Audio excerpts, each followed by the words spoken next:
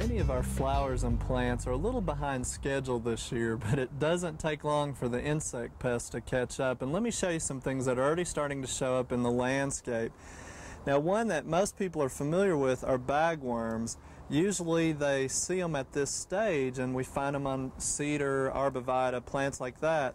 But let me show you how small they'll actually start out. There's a very, very small larva that's just hatched from the eggs, which are usually inside the older one-year-old bags.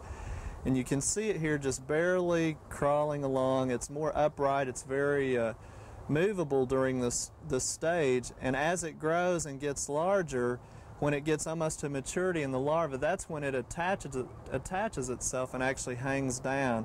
So this is the stage that you actually should be trying to inspect them and control them, because it's a lot easier to control them at that stage than it is when they get real big. And remember, they're on many different types of ornamentals, not just the evergreens, but you'll see them sometimes on deciduous plants. I've even seen them on some of my crepe myrtles, fruit trees, and when they mature, sometimes you'll even see them hanging from the house or on the siding.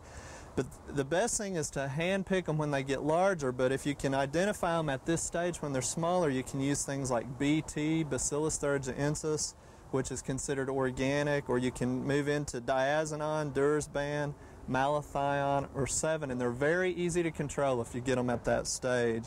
Now, another one that's also real important to control early on is spider mites, and here we're already having it show up on our Boudelier or butterfly bush, and the way we've noticed it is the foliage looks kind of yellowish. It's not really a nutritional deficiency, but when you turn the leaves over, you can actually see the mites. We've already sprayed to control them. You almost need a hand lens.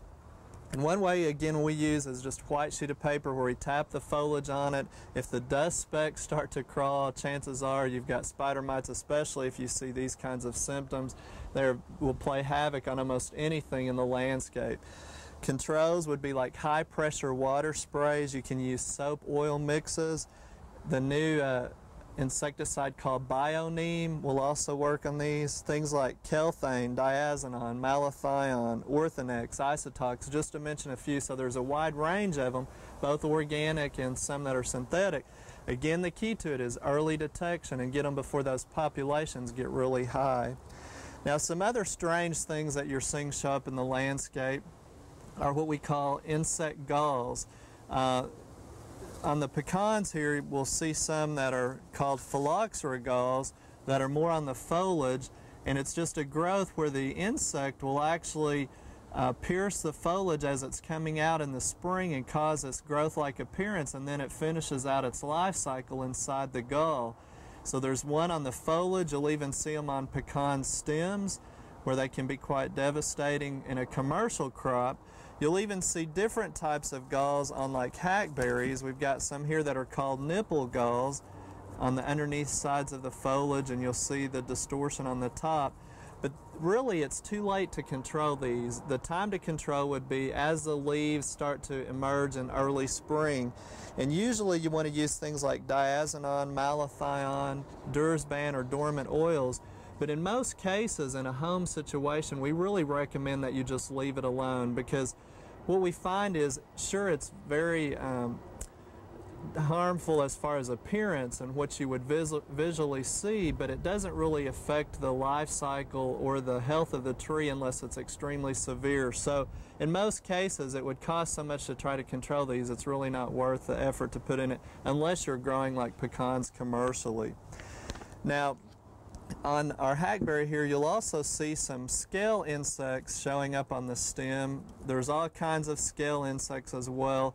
These are some of the older scales that are already dried up, but you can see they peel off. Some people call those galls, but it's really the scale, and what they do is in their life cycle they get softer and younger and they crawl out on the edge, and that's when you would need to treat those with like a dormant spray. Again, just keep an eye on it. Sometimes you can just allow those to get by without any type of control either.